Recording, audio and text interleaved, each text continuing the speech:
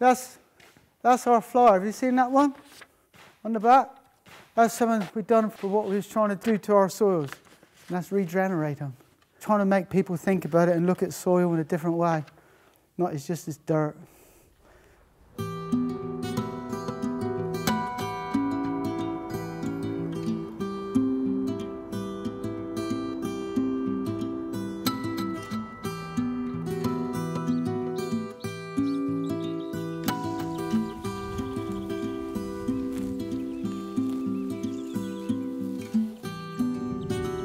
You kind of need a degree of failure to actually kick you up the arse to get that degree of success.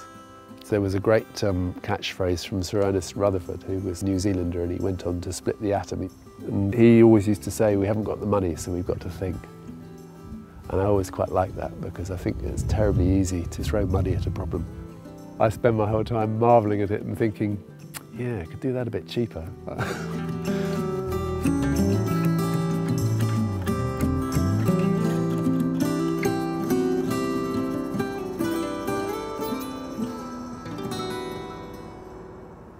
How did it start? Sounds like it's a work in progress. I suppose it started when I came back home, was without any agricultural education. I used to be a journalist and photographer. And I just came home and started asking questions as I would have done with a journalist. You know, how do you make money out of a 250-acre farm? And how do you reduce the cost of what you produce?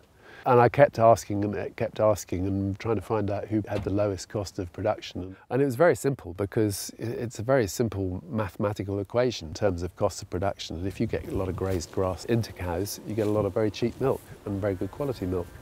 And so gradually we changed from a high input thing where we were putting a lot of grain into cows to something where we were 100% grass fed.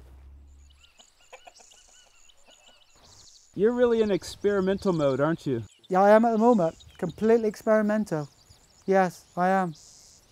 How does that feel? Exciting, because I can see all the vigour of this regrowth. There's cowpats here now. You know, we got dung worms in them now. And what the dung worms don't eat, I mean, the birds is getting in and spreading them, eating them. The habitat in these pastures is just different altogether. And that's the same in the soil. I'd be looking at the cows, and the cows are telling me, this grass sucks. You know? They'd be trying to eat stuff out of the hedgerows here, which is, you know, what we're famous for in Cornwall. And it wasn't until Jerry Brunetti opened my eyes, and he'd taken off a lot of the forage samples from hedgerows and tested them through the traditional methods of testing cattle food, and found that actually they had a much, much greater depth of minerals. And the cows tell you that. You know, they'll go off and go and graze all the trees, so you get this great mushrooming effect branching out over the fields. We all talk about compaction, and our biggest problem is, you know, a ton of water. It just comes like tropical rain. And what I feel is the water's absorbing in. We're not getting the soil erosion. And if we can get it to penetrate in the soil, get it down deeper, get it holding down deeper, increasing that organic matter, we're not getting a wash off. This is the River Tamar at parts Devon and Cornwall. And because I live on the River Tamar, I've got, you know, quite big interest with it. But the situation is the colour of it, and that's brown and that's sediment. I mean, this is the most valuable topsoil that is disappearing off our land and down the rivers. Now, year on year, it's just getting a bigger problem.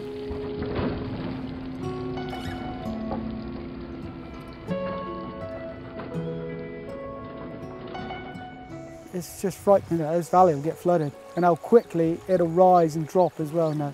And the amount of times that the people living on the valley further down here, that being trapped in their properties because of the rivers come up, and how quick it comes up. You know, this is our most important topsoil. The most important thing we've got is our soils. That's all we got to grow our crops in.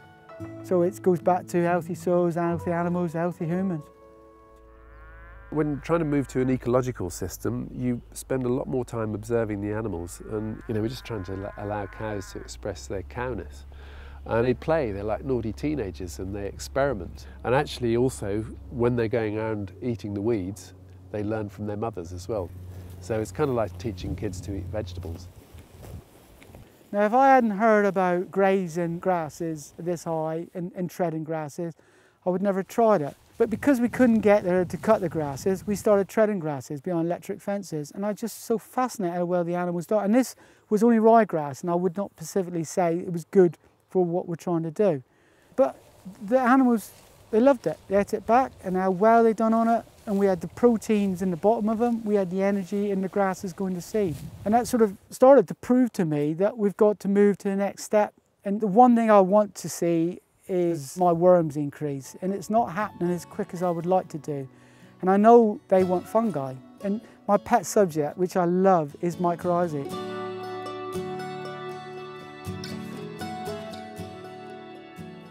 It just fascinates me and fascinates me. That mycorrhiza colonises in the roots, and they can start talking to each other. Now if aphids start attacking that crop with a mycorrhiza there, with a colonization of them, that mycorrhiza can let off their own chemical that the aphids won't attack it.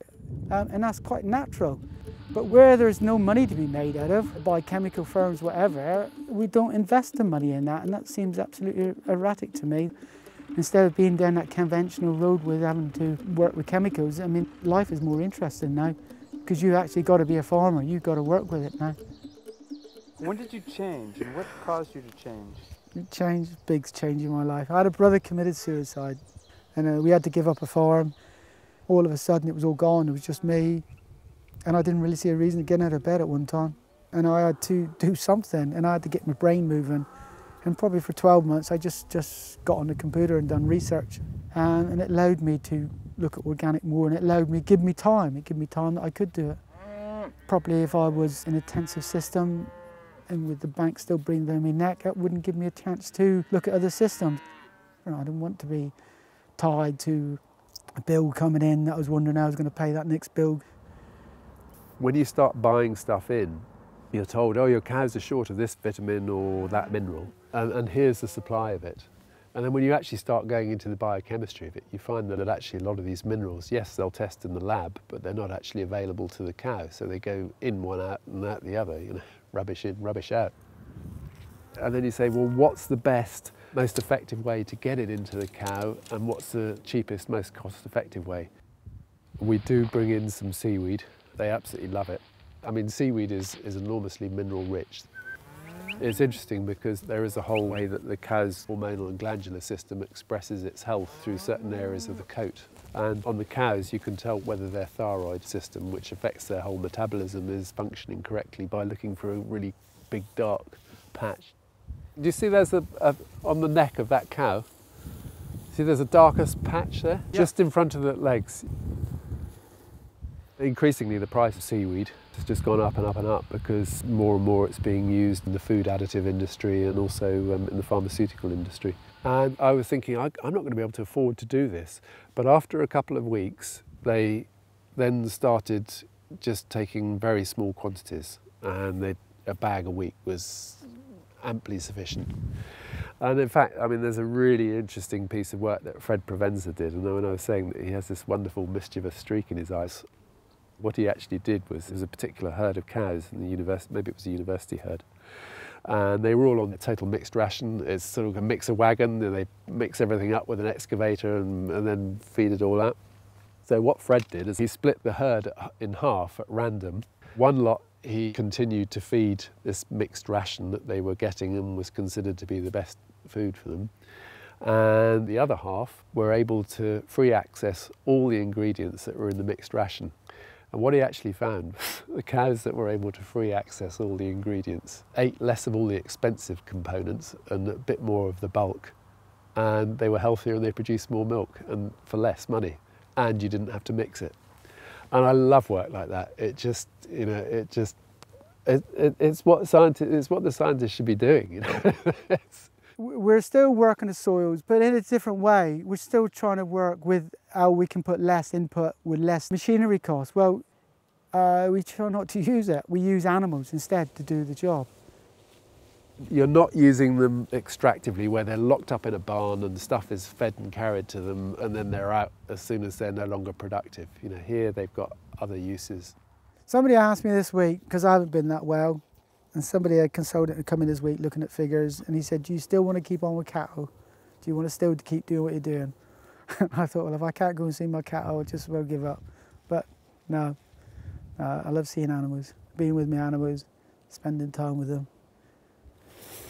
My family's wealth was originally based on minerals and mining, and a very extractive business. And you know, this is the complete antithesis. So I'm fascinated by sort of kind of families and countries that have a heavy reliance on extractive industries, because, you know, inevitably these things are finite. Okay, you know, in the short term you might live high on the hog, but in the longer term you're on a bit of a hiding to nothing. I'm looking longer term and thinking natural systems, the way they work, they build up slowly and then you get exponential growth. And you know, that's what I'm waiting to kick in. I hope I'm not going to have too many more grey hairs before it does finally kick in. But it's a beneficial result, and I feel I'm doing right. Everybody else may not think I'm doing right looking around at me, but time will tell, won't it? Time will tell.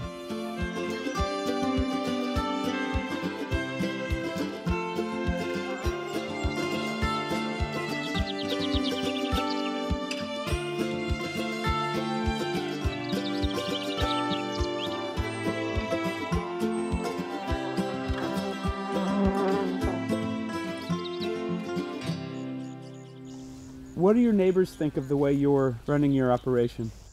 To be honest, truly, I've had too much feedback. I'm waiting for it. I'm waiting. Perhaps they talk a lot behind my back. I don't know.